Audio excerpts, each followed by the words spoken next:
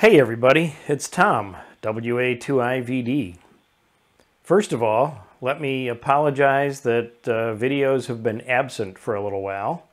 Had some family matters that had to be taken care of this summer, so that kept me a little bit busy, but things are pretty well set now, and I expect to be back into making more videos, hopefully on a pretty regular basis.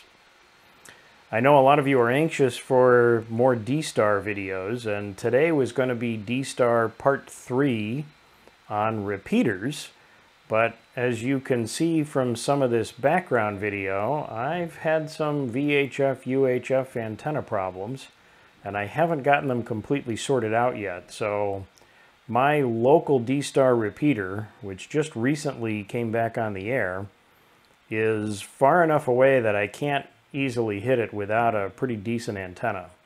So today's video is going to be on hotspots and talking about some of the features that are similar to repeaters. So let's get to it. I was hoping to start with repeaters, but as you saw in the introduction, I'm having a little antenna trouble right now. So we're going to start this out using my hotspot.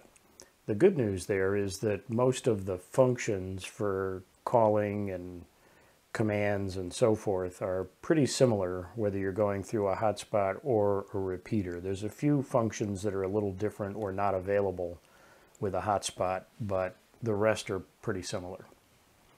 So let's start with DSTAR repeater mode. You can program a DSTAR repeater into memory or into a VFO. I have my hotspot, which is set up as a full duplex hotspot, so it looks very much like a repeater, and that's programmed into memory 0 in bank 0. But first, we're going to take a look at what ICOM calls DSTAR repeater mode, and that's accessed over here on the call button. You see the little DR above it. If you press and hold the DR button or call button, it puts you into DSTAR repeater mode, and this changes the user interface of the radio.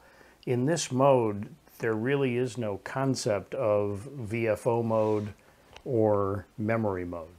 You are in DSTAR repeater mode, and it kind of pre-programs the radio specifically for using DSTAR functions.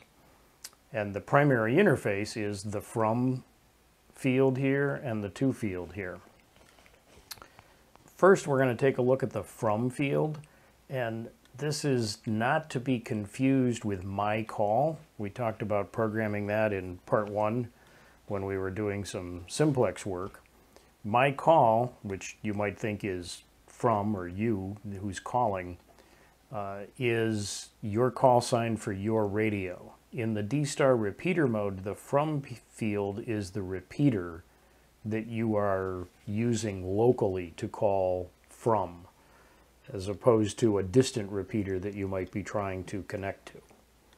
And then the to field, that's exactly the same with repeaters as it is with simplex. The default you can see here is CQ, CQ, CQ, which means you're just making a local CQ call. You're not calling anybody in particular, and you're not trying to call through a distant repeater. So let's take a look at from and see how you would set up the repeater you want to call through. So your choices here are repeater list, near repeater, and transmit history. Now you may have noticed I had my hotspot frequency in there. That's because from my transmit history, and also you notice I can select FM here. So you can select FM repeaters in this if they're in your transmit history, but I'm going to transmit digital voice, or sorry, select digital voice. And since I've been using my hotspot, that's available here in my history. And if you look down through here, this is different DSTAR repeaters that I've gone through recently. So let's go back out. And I'm going to skip near repeater for the moment. In repeater list, we get a list of regions first, or repeater groupings, and you'll see This has the entire world in it. This is a list that is loaded into the radio by default when you purchase it, but you can update this list as repeaters are added. You can download the digital repeater list from ICOM and some other sources out there, and you use the SD card to update it. We'll cover that in a separate video. But as you go down, you'll see we've got US, and it's divided into some regions. So I'm going to pick Midwest, and you'll see my hotspot is in here because I added it to the repeater list. But let's continue on down, and we'll go through, and you'll see the list is organized primarily by state and then cities within the state. So here's Arkansas, Illinois, and so on. And I'm going to scroll down here, and my local repeater, or at least the closest one to me, yep, there we go. So Olathe, Kansas, and that's WA0RCB, and the B module in the US, the convention is that's the UHF repeater. C would be the 2-meter repeater, and A would be a 1.2 gigahertz repeater. So if I just select Olathe, it puts that in my from, it puts the frequency, the duplex, and everything is automatically programmed for it. Now again, I'm having some antenna issues, so we're not actually going to be able to use the Olathe repeater right now. But one other thing I'll show you is near repeater, and this uses the GPS in the radio. And if I do near repeater, I can do all digital voice or FM. I'm going to do digital voice. And it says my GPS is invalid. That's because I'm in the basement, so it's going to use whatever the last position that it had. And I'm not sure why it thinks that's Northern California, but at any rate, it shows you repeaters, and it shows you the distance that those repeaters are from you. So as long as your GPS is online and active, this will find the closest DSTAR repeater to your location. And then just like with the list, you can pick one and it automatically puts it in. So for now, I'm going to go into transmit history, and I'm going to pick my hotspot because that's what we're going to be using today. So that's how you select the repeater that you want to use. Next is the to field, and again, the default is CQ, CQ, CQ, and if I tap that a second time, it brings up my choices for that field. So local CQ, which if you just tap that, it automatically puts the CQ, CQ in for you. Gateway CQ is if you want to do a call through another repeater, and most of the time you don't want to do a gateway CQ, and I will explain that in a little bit more detail when we start talking about how gateway CQs work versus linking. There's a lot of different ways that you can call out through other repeaters. Most of the time, most people aren't using a gateway CQ, and the reason for that is that on the repeater that you're calling through, for anybody on that repeater to answer you, they have to do a gateway call back to your repeater, and if they don't know to do that, you won't ever hear them answer you. So again, we'll get into that. Your call sign. This is just like we did on Simplex, where you can put in a specific call sign for a specific person. And these are call signs that I have stored in my memory. I've only got mine in here at the moment. Reflector is if you want to link to a reflector. So I can link to one or unlink to one or use one. And then there's also echo test, and we'll talk about that. And there's also repeater information. These are some special commands, and we'll talk about the command fields in the CQ field in a minute. And then if I continue to scroll down, RX history, this is received calls that I've received, and a lot of them are from my hotspot, but these are people that I have heard on the radio or talked with on the radio. And if I pick a call sign it will automatically enter that call sign in. So now when I call, I'd be calling this person specifically. Transmit history is, again, places that I've transmitted through. You can put that in. And then there's direct input UR or direct input repeater. This is if I want to just manually enter somebody's call sign. And, you know, so for example, if I wanted to directly put out a call to my wife, I would put her call sign in and hit enter, and then that puts that in there. Or if I wanted to directly put in a repeater call sign, you'll notice the first character is a slash. That is the command indicator for a gateway call. Now this has actually got a reflector that it's going through, but if I wanted to put in a repeater call sign that I wanted to go through, I would put the repeater in here. And you need to put the repeater call sign and the module, which is that A, B, or C letter, to tell it, especially if the repeater has, maybe at the destination location you're trying to do a gateway call to, if it has a 440 and a 2-meter repeater, you need to put that C or B to let it know which one you want it to go through. We're going to cancel that. And those are your options. So this may seem a little confusing, but as you begin to understand it, it gets simpler.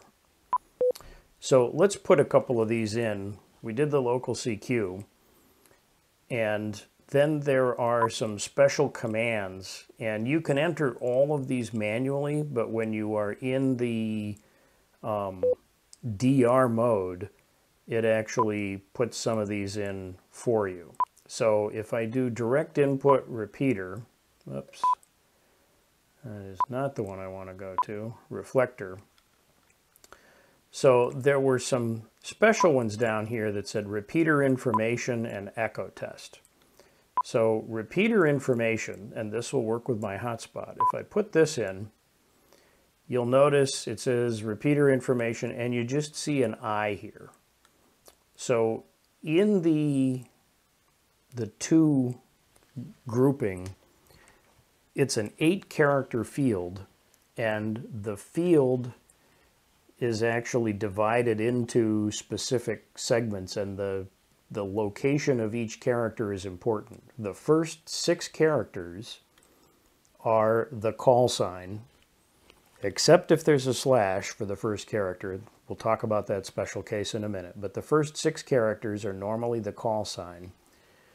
If you are entering the call sign of a repeater, the 7th character is that A, B, or C module character, and then the 8th character is the command, and that's where this I is. The radio put the I in the 8th character of that. So let me just key the mic here for my hotspot, and we'll see what we get.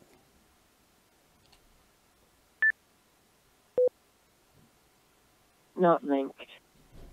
So you see I got a message back that said WA2IVD/info, and you heard the voice say not linked. So this is asking the repeater, or in my case, the hotspot, what is your status? Are you set up and linked to a reflector? Are you linked to another repeater somewhere? How are you set up? So that information tells you what the status is of whatever it is you're going through. So that's a very handy one. Now, let's take a look at reflector again, and if I go back up, there was this echo test. Echo test is another very useful command, and that just puts an E in that 8th character position.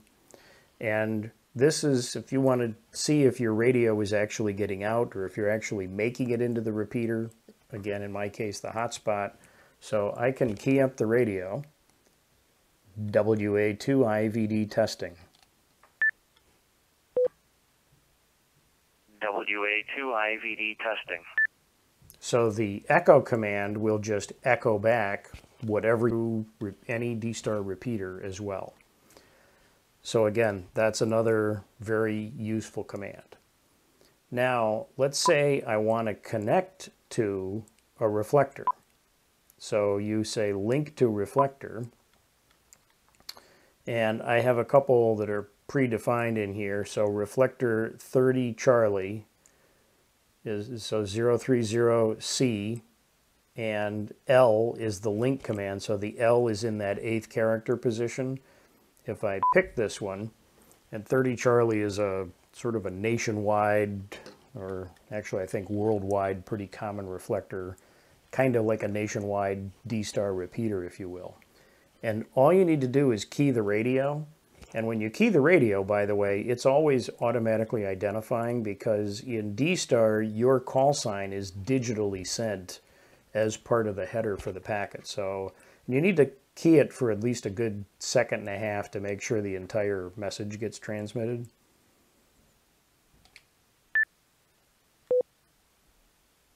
Link to RES030 Charlie. So my hotspot came back to me and said it's now linked to reflector 30 Charlie. WA2IVD listening. Anybody around this afternoon?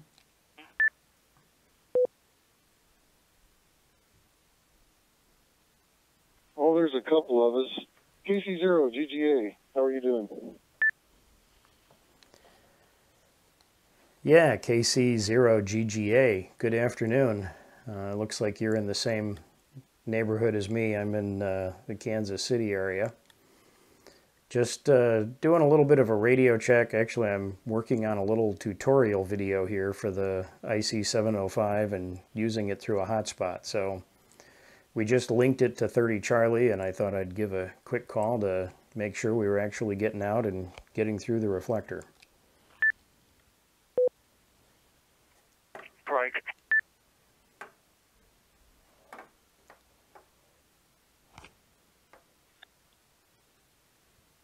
The same thing on this end. I changed versions of the Pi-Star, and there were some settings that wasn't transferred across that I had to figure out. I'm on a different radio at this time, but I did get it working. Your audio sounds really good. And Brady, go ahead. Yeah, this is Mike 3 Delta Charlie in the air, listening through 03 Charlie. Yeah, M3 DCI. I was going to say good afternoon, but most likely good evening where you are. And thanks for jumping in there. Just doing a little bit of radio checking this afternoon. Yeah, I'm going to jump over on the other radio. I'll be right back. I've got this one worked out. I need to figure out the other one. We'll see how that works out. I'll be right back. Stand by. You two can carry on a conversation if you wish. KC0 GGA. Mike 3 Delta Charlie India returning. Yeah, the Whiskey Alpha station. I've just got you up on APRS. You actually... He's back on his other radio. WA2IVD will be clear and listening for a bit.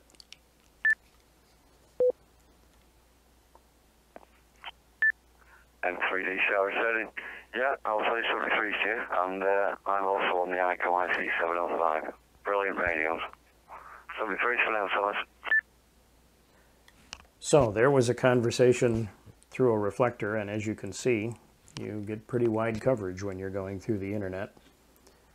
So let's go back into the reflector, and actually I kind of made a mistake here because I told that to link to the reflector, so every time I keyed the mic, that was actually sending that link command, which was a little bit redundant.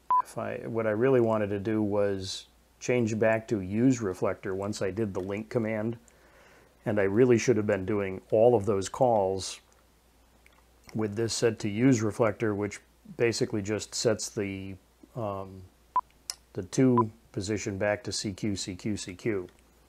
So that was my mistake, but as you can see, it actually worked fine with it set that way. And with the case of a hotspot, I think the reason that was okay is because every time my hotspot saw that command, it saw the command to link to the reflector, but since it was already linked to the reflector, it didn't take any action. All right, so let's unlink from the reflector. So I'm going to touch this again. I'm going to touch reflector, and then I'm going to say unlink reflector, and you'll see a U here, and that U is in the 8th character. Whoops, sorry about that. Is in the 8th character position of the to field again. So, and I'll show you how you can enter that manually. So if I key the radio now,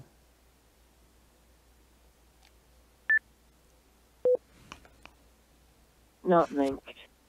you'll see we got the message back, not linked. So that tells me that it unlinked from the reflector.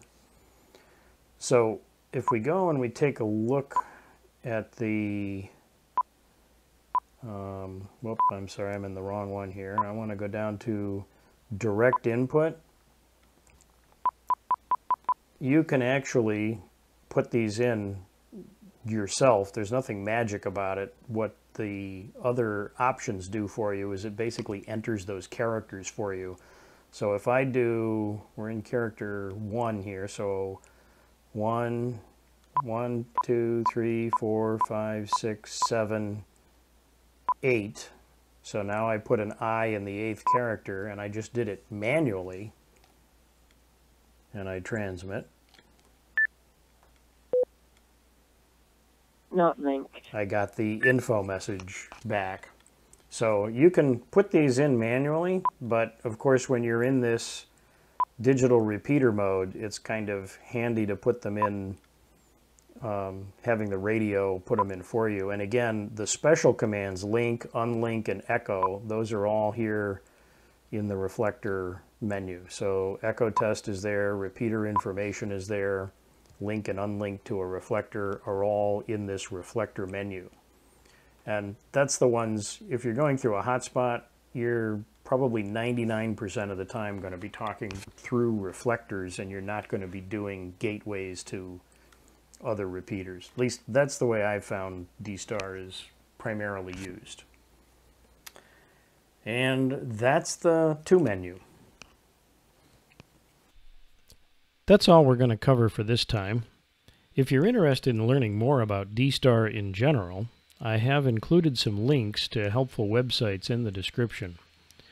I will be doing more DSTAR segments, but I'll also be mixing in other videos on the 705's many non-DSTAR features as well. Hopefully I'll be able to squeeze in some actual portable operation before this summer is over. And I will also be doing a video on that antenna fix once I get the issue sorted out with my VHF-UHF antenna. If you found this video helpful, I would appreciate a click on the like button. If you're finding the channel useful, please consider subscribing.